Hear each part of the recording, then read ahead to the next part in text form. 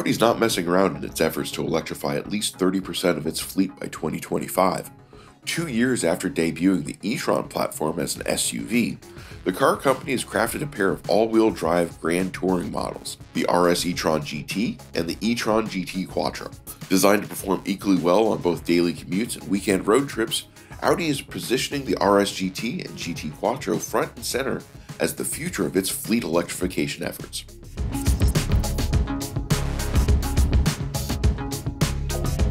The first thing you'll notice is that these are very much not SUVs. They boast large wheels up to 21 inches in diameter, lightweight components, flat silhouettes, and a long wheelbase. Not to mention that burly pod racer-esque growl. Hoo-hoo-hoo-wee. While they may not have quite as much rear legroom as their SUV predecessor, the new GTs make up for the knee scrunching with performance. The Quattro offers 320 kilowatts of total power, up to 350 kilowatts under boost, which gives it a 0 to 62 of 4.1 seconds with 465 pound-feet of torque. The more capable RS muscles in with 440 kilowatts of power with a boosted 470 kilowatt total using launch control.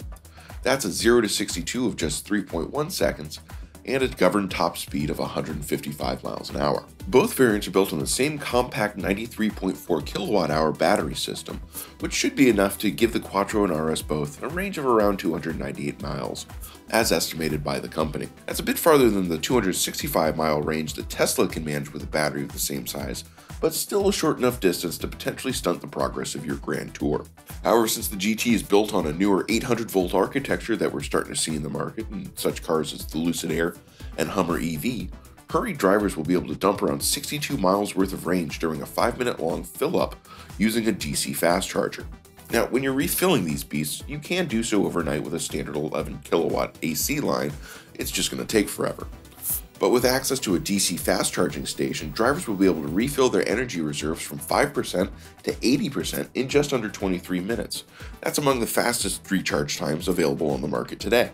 Part of what gives the GT its range is the vehicle's impressive 0.24 drag coefficient, matching that of the Polestar 2, as well as its adjustable electronic spoiler and an array of air inlets located in the lower section of the front grille. The inlets can be opened to help cool the brakes during high-impact driving sessions, but will generally remain closed in order to minimize drag. As Dr. Moni Islam from Audi's Department of Aerodynamics Aeroacoustics Development recently explained to reporters, when you do the analysis of weight versus aerodynamics for battery electric vehicles, you see that actually aerodynamics is quite dominant.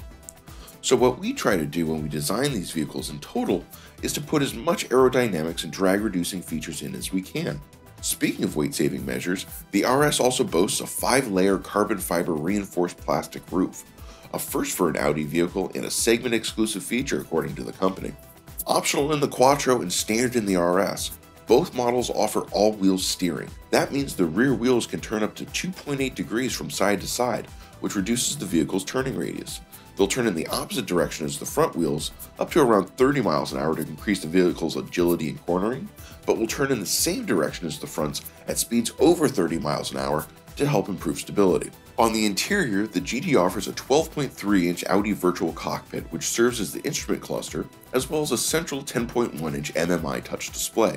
You will have to pay extra for the slick pop-up HUD, however, as well as the phone box wireless charging system and Bang & Olufsen sound system. Those are all optionals. Now, what you won't find in the GT's interior is leather, unless of course you pay for it. Its seat upholstery is now made from Dynamica and Alcantara, though Nappa leather is an option. Plus, the carpet and floor mats are made from Mechanol, a 100% recycled nylon material made from old fishing nets. While the driver's eyes can, will, and rightly should be glued to the road ahead of them, the GT will be listening to electronic rolled around itself.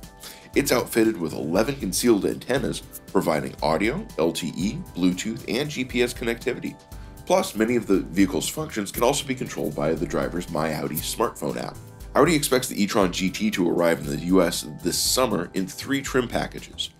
The e-tron GT Quattro Premium Plus, which will retail for $99,900, the e-tron GT Quattro Prestige, which will go for a cool $107,000, and the flagship RS e-tron GT, which will retail for $139,999. $900.